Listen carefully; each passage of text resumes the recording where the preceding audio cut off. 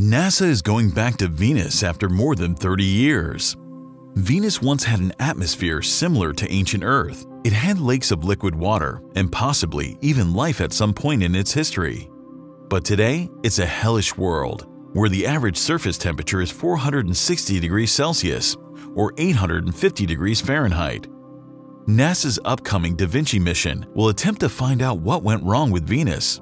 It will comprise a spacecraft and a probe. The spacecraft will track the cloud movements and study the planet's heat escaping through its thick atmosphere to map the surface.